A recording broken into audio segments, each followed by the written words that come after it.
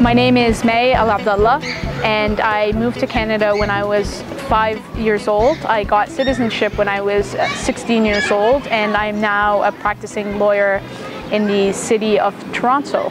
My parents migrated here from Kuwait.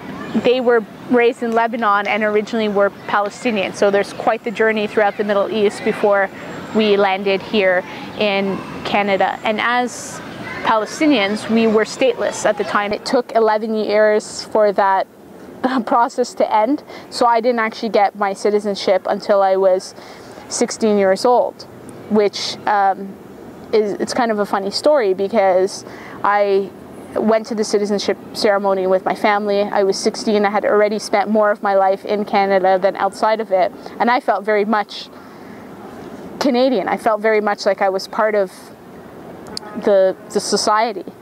And the woman handing out the citizenship shook my hand and she said, "Welcome to Canada." And I remember that story very, very vividly because I remember thinking, but I've lived here almost all my whole life.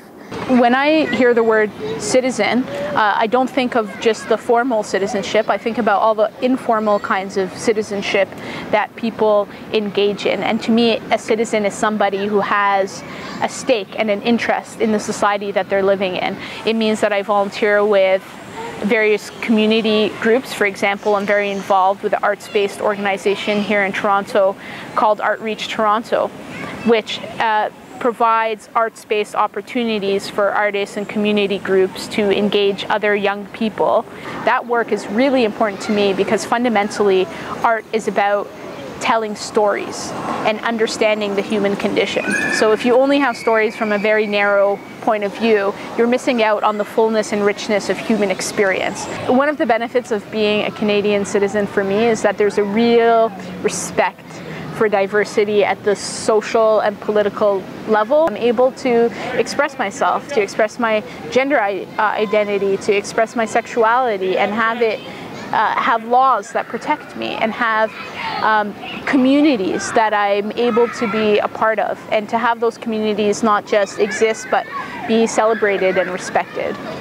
One of the reasons why my family moved to Canada was for my siblings and I to be able to access higher education.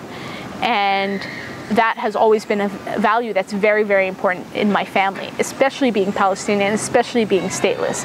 Because being stateless and not having legal status in any of the places that we've lived in up until now has led to this idea that education is of top priority, because education is something that you can take with you no matter where you are or where you end up. No matter how many times you need to flee, it is something that you carry with you. And I took that and I pursued it, and I pursued it. I went to university, and then I went on to law school.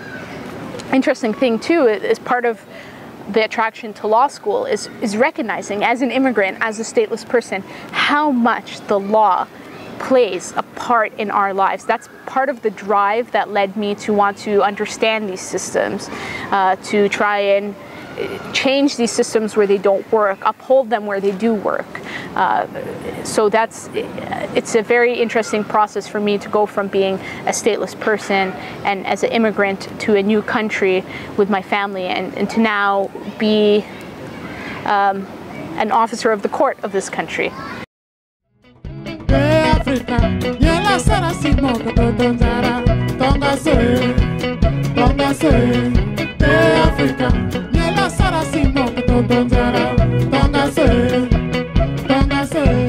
Ando azo we, ake sara famio, no ke wara koko.